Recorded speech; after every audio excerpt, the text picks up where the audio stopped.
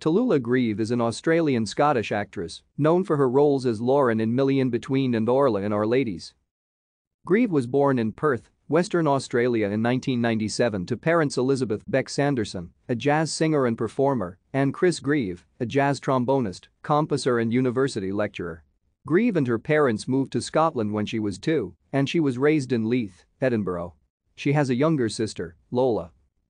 Greive's acting career started on stage in 2012, where she played Jeannie in 1001 Nights at Widow Twonky's B&B. In 2013, she appeared in a further 3 plays, which were Emily and the Howler's Hollow as Euphemia, Love Bites as Cupid, and Let Sleeping Beauties Lie as Flora. The next play she appeared in was Trash Palace as Celeste in 2014. Greive's first television role was in 2012 playing a daughter in an advert for the Royal Bank of Scotland. She played Melissa Albright in Series 6 of Am I High? In 2014, she appeared in an infomercial for the SNP.